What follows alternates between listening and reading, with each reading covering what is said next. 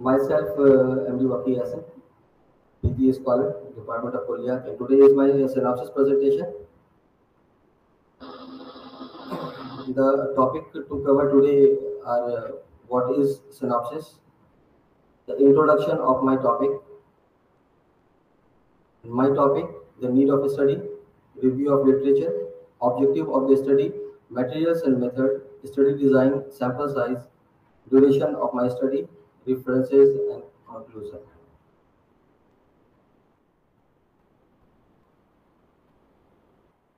Firstly, just uh, let's discuss what is synopsis.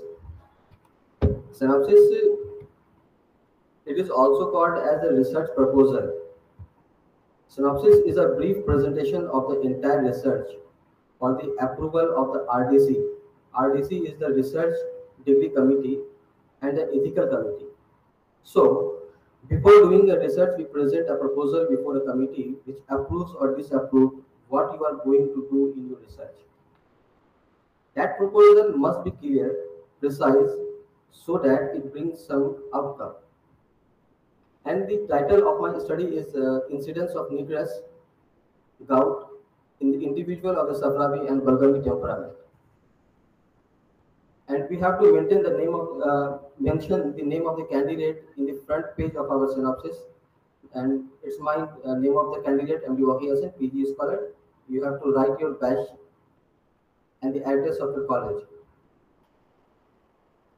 The name of my guide is Dr. Matanat Karim sir, the HOD, head of the Department of Kulliyate. And my co-guide is Dr. M.D. Najibur Rahman sir, Assistant Professor, Department of Knowledge, GTCH. And this is the introduction of my synopsis. In introduction, firstly, it is mentioned here the title of my research, that is the incidence of the Niqras in individual of Safrawi and Balgami temperament. Let's discuss about the topic.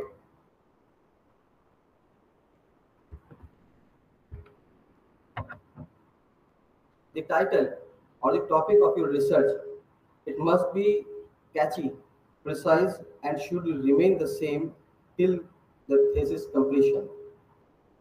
Most of you are stuck in your research topic. I will suggest you first to know the earlier work in the respective department. Find out the list of the research topic from all the Unani PG institutions. For the PGs of the Kulliyate, you can do your work in the various topics like the assessment of the mizaj of the drugs, the assessment of mizaj of some diseases, assessment of the mizaj of the individuals. You can do your work in akhlaq, in Kuwa, in Hujum Arba, how the lifestyle is affecting our Kuwa, and we are surrounded by the lifestyle diseases. So we can do work on Kuwa also. We can do the literary work in Department of Kulliyate.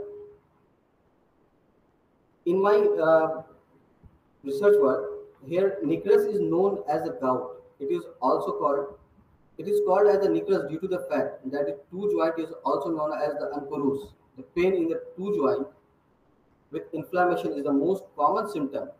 It is widespread in the India, especially in the rich and the sedentary lifestyle people. In general, gout incidence is a 2 to 6 fold higher in the men than in women. The incidence of the gout generally increases with the age, reaching a plateau after the age of the 70 years.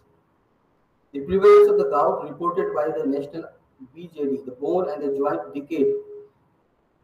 It is the survey was done in 2006 and 2011, and the prevalence rate was 0.05%. According to Hippocrates, the imbalance in the akhlaq causes disease, and Niqras is caused by the kham balgam. Here are the four types of the akhlaq that are found in the human body, that is the khilta dam, khilta balgam, khilta safra, and khilta sada. So the individuals can be classified into four different temperaments. So the present study is designed to evaluate whether the Safrawi, that is the har individual, or the Balgami, that is the cold individual, are more prone to Niqras.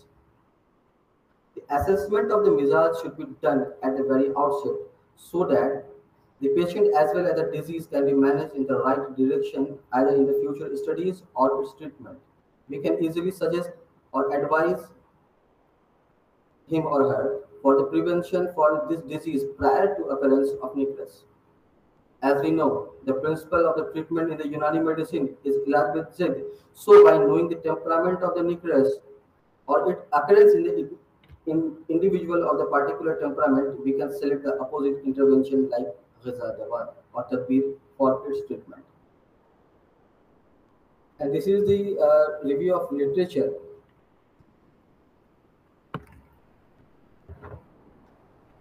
During the making of your synopsis, first of all, we select our topic or the title of our research. Then we go through the books and we choose the material from the different classical textbook of Unani textbook. And in my review of literature, such as here, I have taken from the book the Kayate Kulliyate. The gout is known as a Niqras due to the fact that the two joint is also known as the ankylosing. Imbalance of the akhlaq is often the root cause of any disease. When the normal proportion and the specific equilibrium of the akhlaq is altered, the temperament of the internal environment is disbalanced and thus the disease is developed. Commonly, Niqras occurs due to domination of the khilte balgham which mixes with khilte safra and khilte dam. It is caused by the accumulation of the morbid matter in the joint that is called the fuzlai hazme uzvi. Niqras affect those people who have excess of the akhlaq and they are not excreted from the body. Due to this, they accumulate in the joint and cause pain. If the mata of the Niqras is loses a balgami and there is an inflammation with the pain, then it will be subside in a long period. But if mata is latif, it subsides shortly. Gout Gout is an inflammatory disease related to the hyperuricemia and the accumulation of the intra-articular sodium urate crystal. The uric acid is formed in our body due to the breakdown of the organic compound that is the purines. Gout is manifested by the increased serum uric acid concentration that is the hyperuricemia, deposition of the monosodium urate monohydrate in the leukocyte of the synovial fluid, deposition of the monosodium urate and the monohydrate in and around the joints. The uric acid nephrolithiasis is also it also gives a family history due to the inheritance of the hyperuricemia. Its occurrence is seen gender-wise. The Hippocrates mentioned that the gout is commonly in men, but it may be seen in the women after menopause. In Niqras, pain usually occurs in the right two or the both two, and sometimes it is associated with the tachycardia, severe headache, vertigo, anxiety, insomnia, and stiffness with the sensation of the fingers. And now it is the objective of the study. Objective of the study, it is mentioned in your synopsis that what you are going to do in your further research work. In my work, I will. The objective is to assess the temperament of the diagnosed patient of the Niqras in government TB college and hospital, and after then to collect the serum uric acid test report of the person of the Safravi and Balgami temperament, so that I can diagnose uh, the disease that this patient is diagnosed by Niqras. And further, it is the material and method. In material and method, first of all, we will discuss about the source of data. In my research work, the source of data, the patient attending, I will take the patient attending at the government TB college and hospital in OPD 21, that is the OPD of Lalbi Tadbir, OPD 25, the OPD of Tapuzi was Samajitiv, and OPD 29, the OPD of Malaja. My literary material will be collected from the classical textbook, manuscript, their translation, different types of the available published and the unpublished forms, that is the journals and the periodicals and dissertations, etc. And I can collect the material from the classical textbook which are not available in our college library. Just we can go to the further and the higher institutions out of Patna. The method of the collection of data. How will I collect my data? How will I collect the temperament of the diagnosed patient of Niqras? For that, just I will take a clinically diagnosed patient of the Niqras in OPDs, and I will estimate the serum uric acid laboratory test report of the diagnosed cases of the individual of the Safravi and Bargami temperament. And data will be collected by a questionnaire for the assessment of the mizaj by using the Ajnase Ashra. The questionnaire for the assessment of the mizaj by using the Ajnase Ashra, Ibn Sina provided the most acceptable and the relevant determinants in his the famous book Al Qanun fi Tib. These determinants are the 10 in the numbers, which are most relevant in assessment of the temperament universally. They are referred to as Ajnase Ashra. Here are the 10 points of Ajnase Ashra, that is the Malmas, Lahm wa Shahm, Shar, Dawn Badan, Hayat Aza, Kafiyat Infal, Nom Waqsa, Afalul Aza, Fuzlat Badan, and Infalat Nafsani. This is the form of tabulated form of my questionnaire, in which just I will take the OPD registration number of the prescription of the diagnosed case of Niqras, the name of the patient, his religion or caste, education, residence, either he is tobacco addicted or not. I will take the height and the weight of the patient to calculate the BMI, and I will get either he is veg or non-veg, and after then this is the tabulated questionnaire form by which I will assess the temperament of the diagnosed case of Niqras patient. In this questionnaire, first of all, I will check the malmas, that is the touch. Either the touch is the warm or soft, which is called cold or soft, warm or dry, or cold or dry. And then Laham and Shaham, that is his build. Either the patient is the muscular or broad, if he is fatty or broad, muscular or thin, or he is lean. After then, I will measure his mid-arm circumference. Mid-arm circumference will be measured by inch tape, and then I will measure his skin fold thickness to evaluate the amount of the fat in his body. The third point is the Shah, and in Shah, that is the hair ball, and in this I will see the structure, the color or the growth and the distribution of the hair. In the structure, either it is a thick or straight, thin or straight, thick or curly, or thin or curly. And I will see the color, either it is blackish, brownish, black, or brown or white. And the growth of the hair. I will ask the patient either the growth is the rapid and average, slow and scanty, rapid and profuse, or it is excessive. The fourth point is the lone badan. Yes, I will see the color of the patient. Either the lone badan is reddish, whitish, that is the pale, yellowish, or the blackish. Hayate Azam. In Hayate Azam, I will see the physique. Either the physique of the patient is the muscular, it is fatty, either he is slim or lean and thin. I will see the blood vessels in his body. Either it is the mild prominent, not prominent, more prominent, narrow prominent. If it is the mild prominent, that means he has the only some amount of the fat in his beneath uh, his skin. Not prominent, that means he must be very fatty. And it is if the blood vessels are more prominent, that means he has no fat beneath his skin.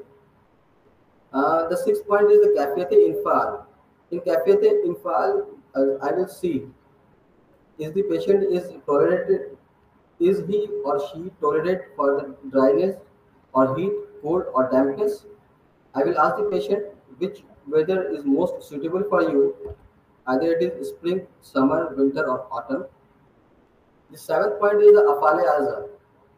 Afale aza, that means how his aza, the organs are working, especially this, according to the Ibn Sina, he has mentioned about the appetite, digestion, and the physical activity. I will ask the patient कि क्या आपको भूख लगता है, कितना लगता है, ज़्यादा लगता है कि कम लगता है ना, is the appetite is normal, less, increase, or pseudo. And then I will ask about the digestion. Either it is average, poor, strong, or irregular. I will ask the patient what happens if you take heavy meal, and I will ask the patient about his the physical activity. Is it average, lazy and dull, hyperactive, or decreased? The eighth point is the fuzlate badan. That is the stool. The stool, the type of stool, either it is a semi-solid, constipated, loose, or solid, and the color of the stool, either it is brownish, whitish, yellowish, or blackish. The ninth is the norm Vayaxa. I will ask the patient about his sleep. Either his sleep is the average, excessive, or less and disrupted. I will ask the patient how much you sleep in 24 hours. It may be 5 hours per day, 4 hours per day, 8 hours per day. And the 10th is the infalati nafsaniya. In infalati nafsaniya, I will ask the patient about his memory. Either his memory is a good long-term retention, good, can't retain for the long time, not good, that is the short term, not good for the excellent retention. I will ask about his emotions. Either his emotions are the normal, he is calm and quiet, he is very angered, or he is nervous in some situation. Then I will ask about his dreams. What he sees in his dreams. And next, in my material and method, the material I will use, that is the slim guide caliper for the skin fold thickness, the tailor tape for the mid arm circumference, weight machine, and stadiometer. Next, it is the estimation of the serum uric acid level by the laboratory test report of the diagnosed cases of the individual of the Safrawi and the Balgami temperament. In material and method, just we have to give mention. आ जाएगा थोड़ी देर में. We have to mention the inclusion criteria of my work and the exclusion criteria of my work. The inclusion criteria of my work are the patient willing to fill the consent and to be the part of the experiment. And both sexes will be taken, that is the male and the female. The diagnosed patients of the Niqras will be taken, that are in my inclusion criteria. The, the age group, that is the 30 to 60 patient will be taken. Either religion patient will be taken. And in exclusion criteria, the patient who are not giving the consent will not be taken in my work, in my research work.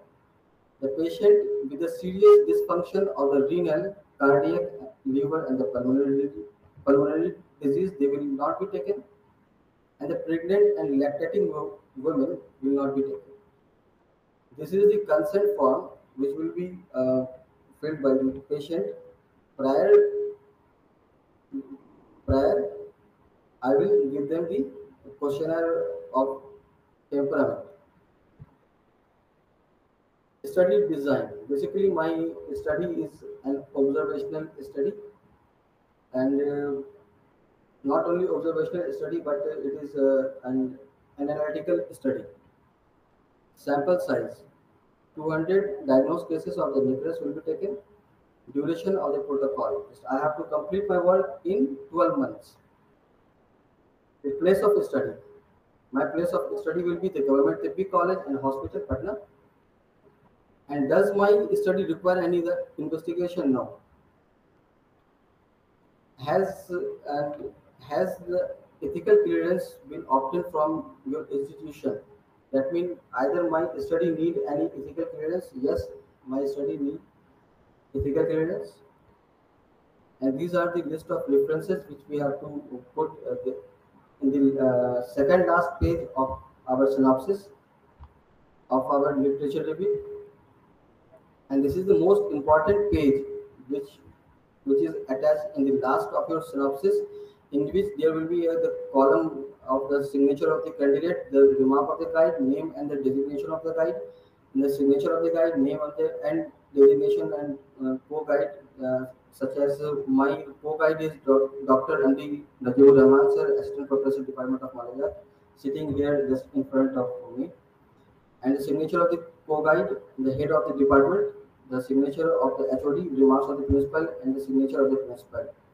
And this is very important last page, and it may create a lot of confusion. Thank you. Thanks a lot. This is the barcode of my Instagram. Just to follow me, just you can scan for further queries. Assalamu alaikum.